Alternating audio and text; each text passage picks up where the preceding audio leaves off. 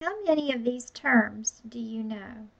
Anchor stitch, applique, column stitch, density, fill, jump stitch, motif, outline, running stitch, short stitches, satin stitch, step satin, step pattern, underlay.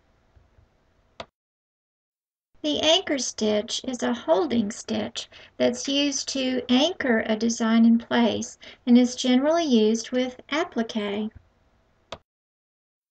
Applique is a French term. That's why the E at the end sounds like a long A. And it's for stitching an outline design with fabric that's applied on top of another fabric. If you look at the cute little dinosaur design here, this is an applique because it's a fabric fill instead of a stitch fill, but he still has a stitched outline and a little face design. A column stitch is a satin stitch that's used for outlining. It can also be used to fill in fonts when doing lettering.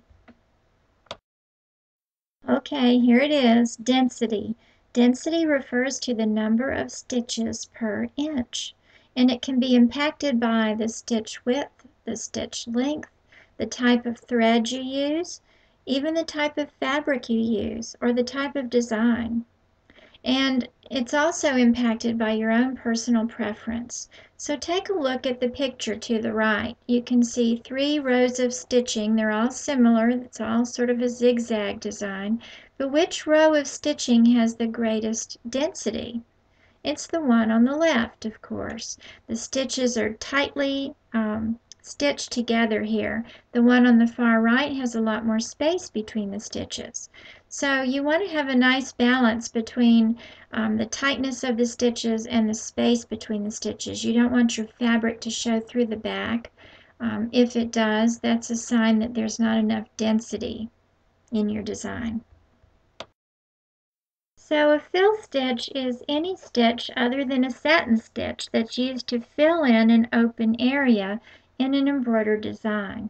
An Autopunch has hundreds of fill options, from the step satin to the motif designs to the step pattern designs. Check out the catalogs and try some out.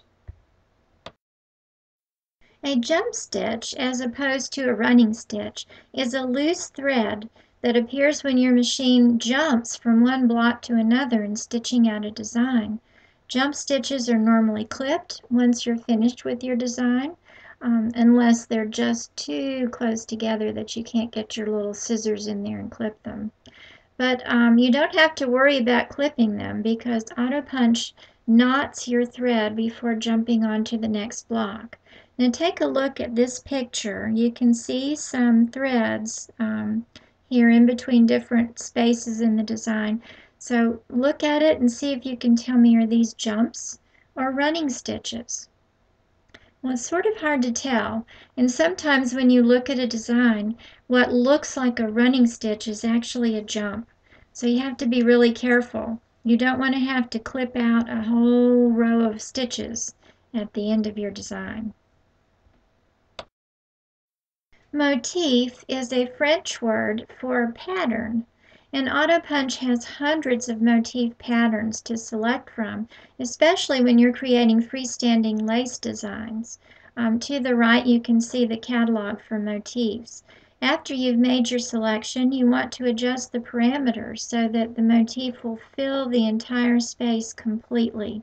You may have to tweak it several times until you're satisfied with the result. An outline stitch is a running stitch or a satin stitch around the perimeter of a design. In applique, the satin is the most common outline stitch, but a running stitch outline is also an option in something like a shabby design. A running stitch outline is useful in the first block of applique or as an underlay for satin stitching, as we'll see in the next slide. An An A outline running stitch stitch is a is running almost the same stitch thing or a as an satin outline stitch around stitch. the It's the perimeter of a same sort of design. In stitch. It's a applique, line the of single satin is the most stitches, common and outline it looks stitch, just like but a stitching running on stitch a outline regular is also an machine as option opposed to in an something embroidery like a machine. shabby design. It's used A to running outline stitch or outline is define the useful in the perimeter of first an block of applique, applique but a or as running an stitch underlay is for also satin an stitching, as option we'll that see in you the have next between slide. blocks when you're digitizing. You can choose to have a running stitch or a jump stitch, and it's all up to you. It depends on the design that you're working with. Most often I choose a jump stitch, but there can be times when you prefer to have a running stitch, especially if there's going to be some other stitching that covers it up in the final design. A running stitch is almost the same thing as an outline stitch. It's the same sort of stitch. It's a line of single stitches, and it looks just like stitching on a regular machine as opposed to an embroidery machine. It's used to outline or define the perimeter of an applique, but a running stitch is also an option that you have between blocks when you're digitizing. You can choose to have a running stitch or a jump stitch, and it's all up to you. It depends on the design that you're working with. Most often I choose a jump stitch, but there can be times when you prefer to have a running stitch, especially if there's going to be some other stitching that covers it up in the final design. So short stitches are very important when you're digitizing in small areas. Autopunch has an option to fill in these narrow spaces with short stitches, which helps to avoid puckering and gaps. When you're digitizing an embroidery design, especially like this little mermaid here, you want to check this option if there are lots of angles and there are tiny little spaces. If you look at her hair here, especially the ends of her hair, right where it curls, this would be a place where you'd want short stitches. Also, in her face, around the hairline, there are a few other places that a short stitch might come in handy. But if you look at the leaves, the seaweed or whatever it is in the picture, that's a satin stitch. That's a little different from a short stitch. But short stitches help to fill in a tiny area and stitch closer to the outline stitch or the edge of a design. So a satin stitch is probably one of the ones you see most often, especially if you do monograms or lettering. It's the smooth and uniform row of stitches that's used to fill in letters or columns, and it's often seen in an outline or on a filled design or an applique border. Step satin stitches are fill stitches that are variegated, and so they're not in a straight line. If you look at the honeycomb with this little bee, you can see some step satin stitches, and they give a little texture to the design. There are many step stitches that you can choose from for fills, so take a look at the different ones that are there and experiment with some. See what kinds of textures and interest you can create in your digitized designs. Step pattern is a step satin stitch that repeats itself in a pattern.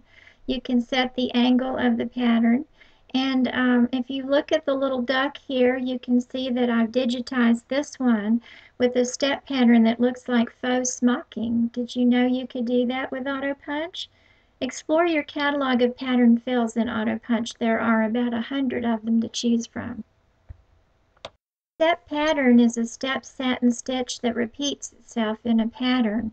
You can set the angle of the pattern, and if you look at the little duck here, you can see that I've digitized this one with a step pattern that looks like faux smocking. Did you know you So underlay stitches are a sort of zigzag fill that goes underneath your embroidery design. And it's there to give support to your design to help it stitch out flat and neat and keep it from puckering. And there are three types of underlay. There's a central underlay that you can use when you have a fairly small area. There's a fill underlay that you would use for a larger design, and there's an edge walk underlay that might be more appropriate when you have lettering or perhaps an applique. But freestanding lace is something that should never have an underlay, only an outline. So underlay stitches are a sort of zigzag fill that goes underneath your embroidery design. And it's there to give support to your design to help it stitch out flat and neat and keep it from puckering. And there are three types of underlay. There's a central underlay that you can use when you have a fairly small area. There's a fill underlay that you would use for a larger design, and there's an edge walk underlay that might be more appropriate when you have lettering or perhaps an applique. But freestanding lace is something that should never have an underlay, only an outline. I'm hoping that now you're a little more familiar with some of the terms that you've been hearing us talk about in previous lessons.